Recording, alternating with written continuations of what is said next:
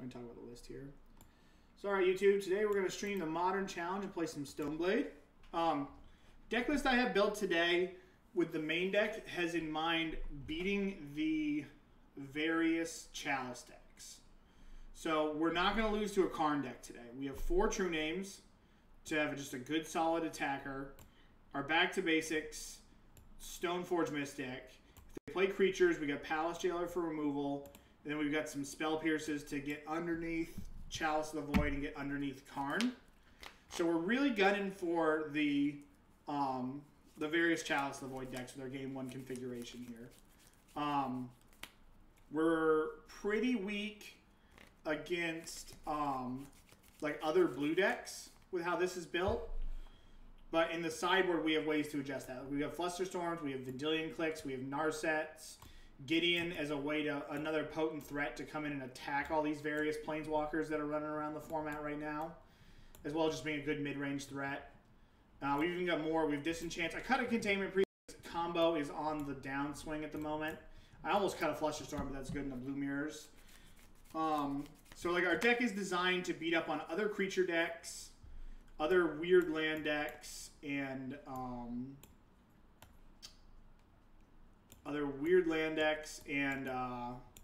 losing my train of thought. In game 1, and then game 2 we sideboard in like 1, 2, 3, 4, 5, 6, 7, 8, at least 8, maybe 9, 10 cards against Miracles, which I'm cutting. I'm just cutting my. I like to sideboard in Supreme Verdict against Miracles as well, just to be able to handle Monastery Mentor. But like against Miracles, I'll cut like 2 Stoneforge Mystics, 4 Plows, a Jitte, the back to basics. So that's already for 9 cards, and like slim down on True-Name Nemesis. Yeah, Spell Pierce is there for it today. Yeah. 2 Palace Jailer, dude. Palace Jailer fucks. It's card advantage that also attacks these Planeswalkers. I was so close to playing a Teferi Hero of Dominaria today. So close. If I would have played these back to basics in my sideboard, I would have played a Hero of Dominaria in the main deck. But like, it's just so expensive. Like what it does right now, I think is pretty good. The fact that, gosh,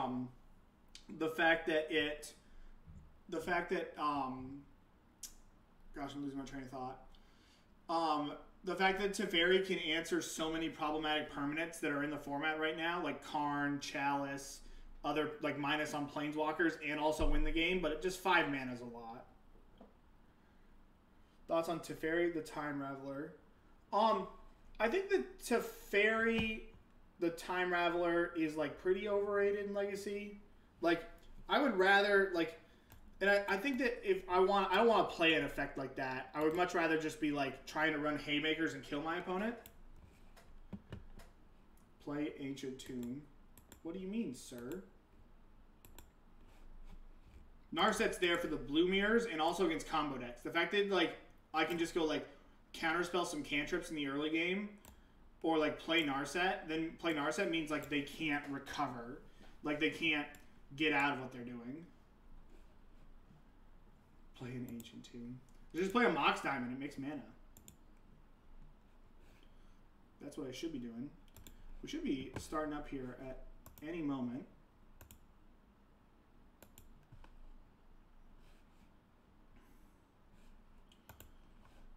All right, I'm on the play, which is gas.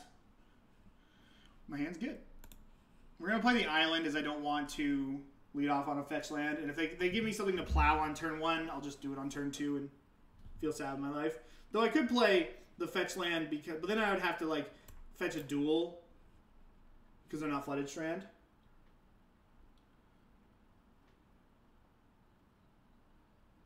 Yeah, I almost played a Teferi. The Mulligan to 4. So my opponent might do the old not show you anything. Considering they molded 4 cards.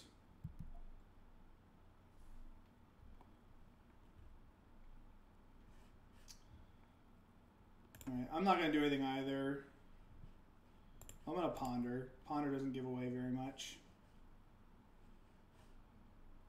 All right, we want both of these because these are meal tickets to end of the game. We're only gonna need one, but I will want the 4th land eventually. So we're gonna go like this.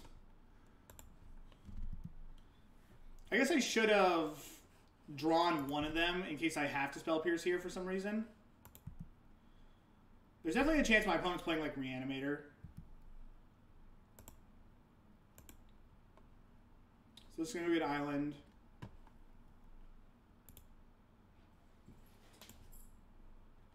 I could like game the system here, but I don't really want to do that. Phil, what are you looking at? Oh. Phil sees a bug on the other side of the window and he's losing his mind. He's trying to get it.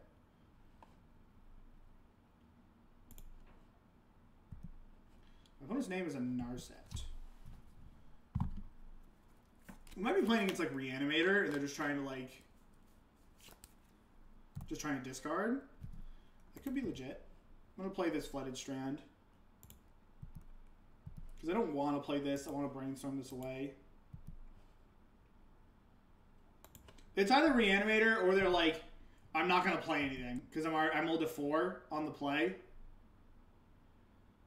And my opponent's probably just going to concede, yeah. So, I'm going to go out on a ledge here and assume my opponent is some degen combo deck. And that's how we're going to sideboard. So, I want my clicks. Probably want Flusterstorm, Surgicals. I'm probably not going to board in Narset because I only like that against like the blue ones. Yeah. So we're going to cut these. I'm going to cut my Jaces. I'm going to cut this. I'm going to cut my True Names. I might just sideboard like a million cards now that we're thinking about it. I would argue we still don't have accurate info.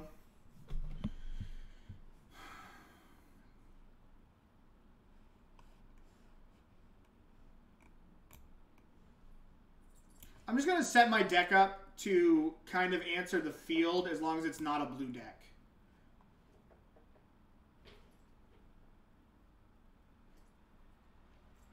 Like we're still going to keep in some removals, some counter spells, a little bit of card advantage. Like bring this Narset in because it's also good at handling other decks. I'll cut like one Stoneforge Mystic.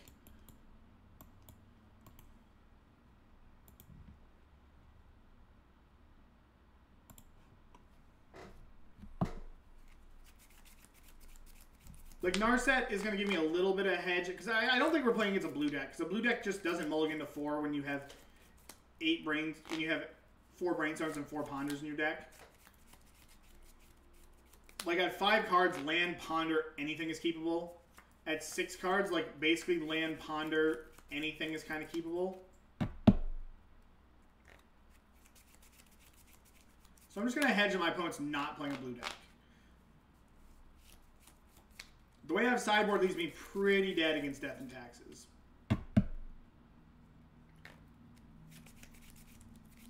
But whatever. Yeah, top 4 yesterday with humans was nice.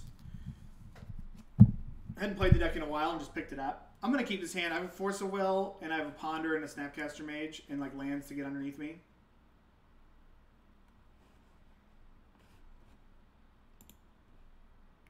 Opponent mulligan again. Mulligan to 5. Kept their 5er. Put a card on the bottom. City of Traders. Okay, so we were wrong.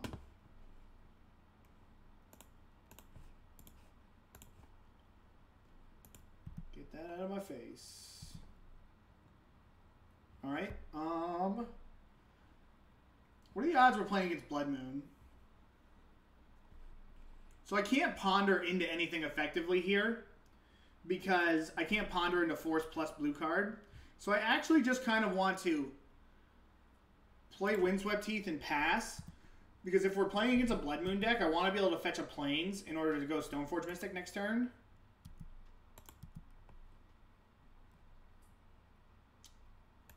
All right. Plains.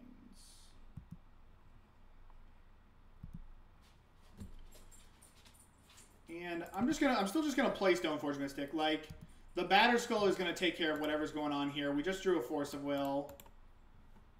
I would like to have an Umezawa's Jitte against this thing. But, like, Batterskull's just gonna get this. I feel so smart and thin, having hedged against Blood Moon and then being correct.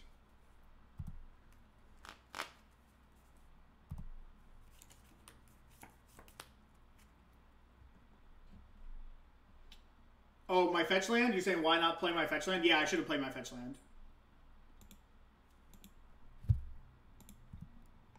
Yeah, I should have played the Polluted Delta in case... You're right. Now is the life loss worth it? I'm just going to ponder first, and if I like my cards, then I'm not going to shuffle. I don't like these cards. Alright, there's another Mystic. Is my one life point going to matter? Oh, I guess I just ditched my blue card. That was bad. I just zoned out. Didn't even think about getting another blue card. We could get waxed for that. I'm going to play my Flooded Strand so that I can go fetch double white. So I can cast Council's Judgment if my opponent moons me.